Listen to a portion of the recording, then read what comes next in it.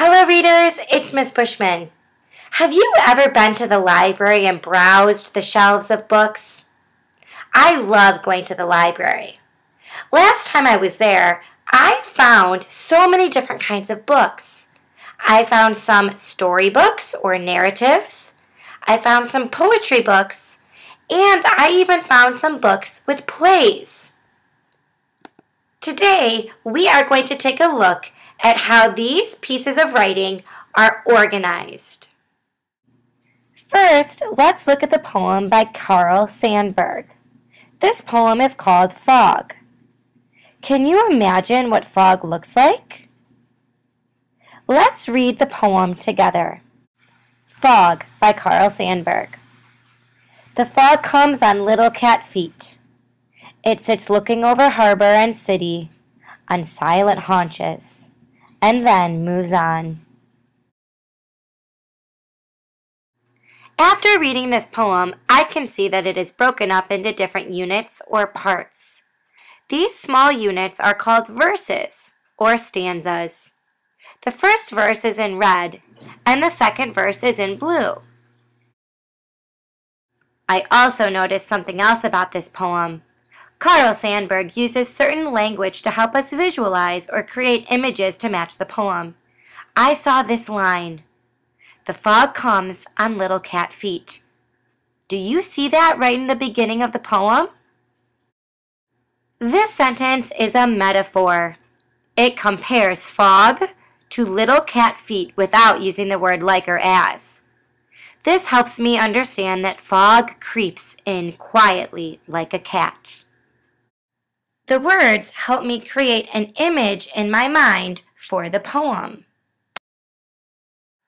Something else I know about poetry is that there is usually some type of rhythm or beat. You can read poetry so that it has a rhythm. Here is a different kind of writing. This is a passage taken from the story, The Tale of Peter Rabbit. This story is about a naughty little rabbit who gets caught going into his neighbor's garden.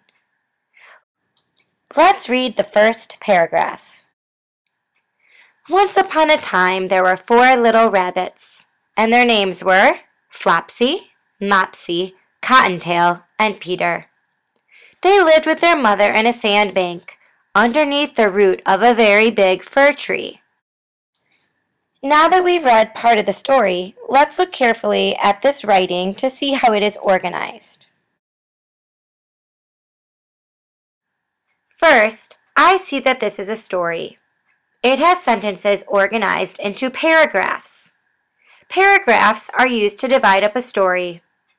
The paragraphs are in different colors: red, blue, and green. This writing looks a lot longer than the poem. I also see that there is dialogue or talking in this story. At the bottom, I see that Mrs. Rabbit says, "Now run along and don't get into mischief. I am going out." Do you see any other lines that are dialogue or talking in the story?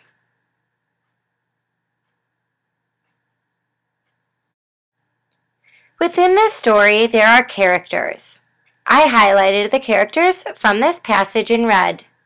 There is Mrs. Rabbit, Flopsy, Mopsy, Cottontail, and Peter. This is different from the poem. In the poem, there weren't any characters. I also see that the story takes place in the woods and that Mr. McGregor's garden is an important place. This is the story's setting.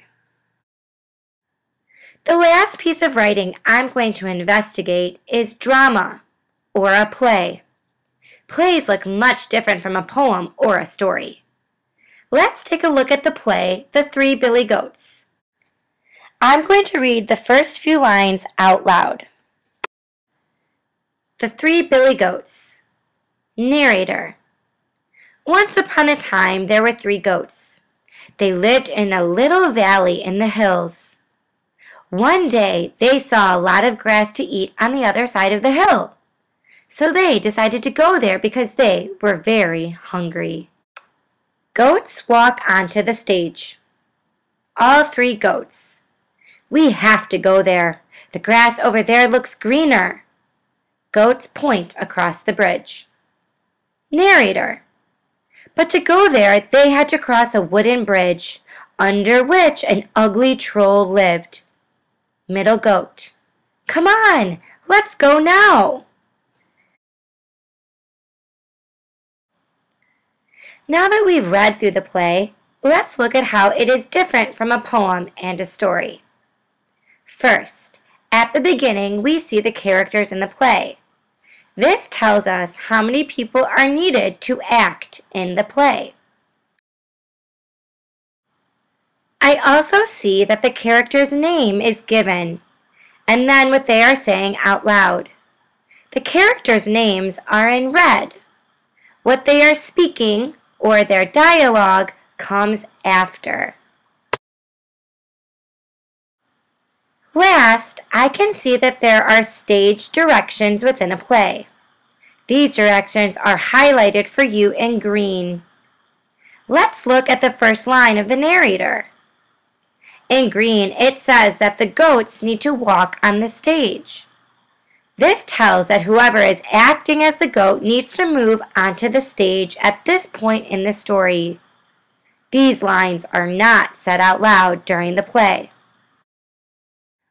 Readers, now you know the difference between poetry, narrative, and drama.